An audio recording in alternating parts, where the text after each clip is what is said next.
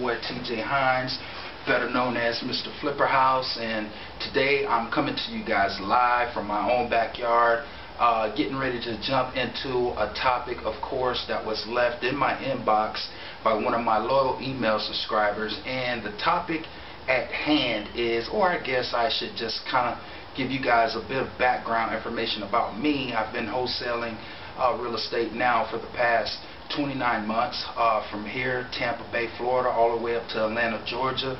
Currently doing anywhere from 4 to 6 properties, maybe even 6 to 8 properties a month, just depending on the marketing that I have out there. And also, I just formed a RIA with my co-host Chris Bruce down here in the Tampa Bay area, and I tell you what, that RIA has been filling up every other Tuesday, man. And we actually have group members applying the strategies that we are teaching that are actually out there doing deals right now in today's market. So just wanted to kind of give you guys a little bit of a background about myself. If you don't know, I have an ebook out there as well, which is called Mrflipperhouse Presents Wholesaling as Simple as Your ABCs. You can go and grab that ebook at Mrflipperhouse.com. Please comment, like, share the video. I love great feedback.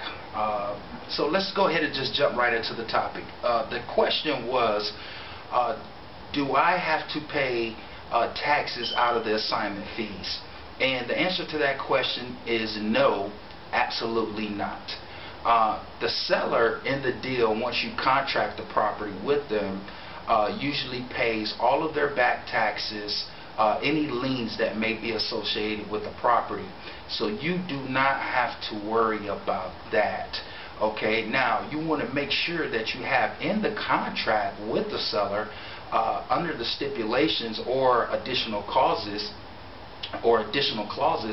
that seller will pay for any unknown liens and taxes regarding this property.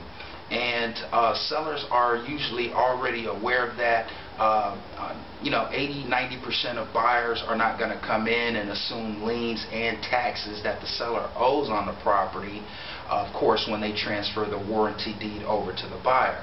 So that is something that the buyer will not do in most cases. I guess it really just all depends on how bad the buyer really wants the deal. In most cases, investors are always coming across deals that are thrown at them daily. So, if they come across a situation where the seller is not agreeing to pay, the back taxes on the property, or liens on the property, or even the outstanding water bill or light bill that may be due, then that could possibly kill the deal for the seller. So no, you as the wholesaler, when you're assigning this property, you would not have to pay any of the liens or taxes associated with that particular deal.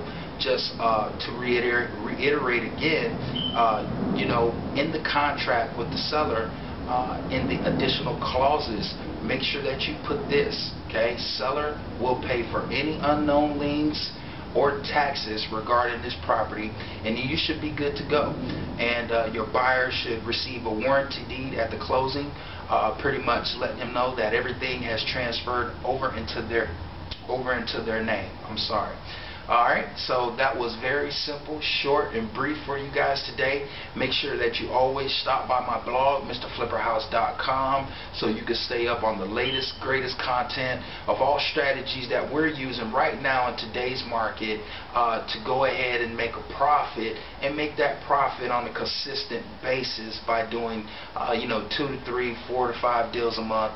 It just all depends on your marketing at the end of the day. So get with your boy. This is TJ Hines, Mrflipperhouse.